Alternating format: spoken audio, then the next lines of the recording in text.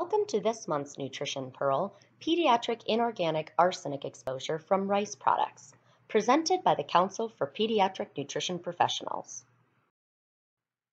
There are two forms of arsenic, organic and inorganic, and both are found in the components that we use for food growth and production. The inorganic form is considered to be more toxic. The FDA began monitoring these levels in 2011 and in 2016 suggested a limit of less than 100 parts per billion of arsenic in infant rice cereal. There are no limits on other foods at this time.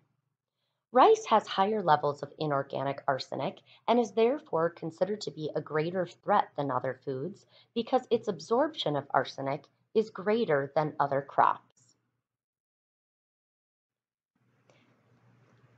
Negative effects of arsenic in babies and children can include impaired brain development, slowed growth, increased incidence of respiratory disease, impaired immune function, and increased risk of cancer in adulthood.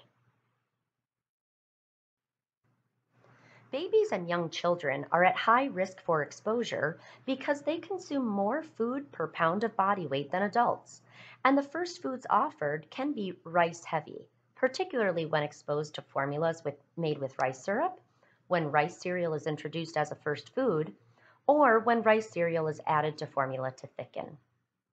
Children on special diets, such as food allergies or a gluten-free diet, are also at risk due to the limited variety of their intake and increased use of rice-based alternatives. Some ways that we can reduce arsenic exposure for babies, young children, and those on special diets include avoiding brown rice syrup in formula, avoiding the use of rice cereal as a thickener, introducing solids other than rice cereal, trying a variety of grains, using specific rice cooking methods, and testing soil or water.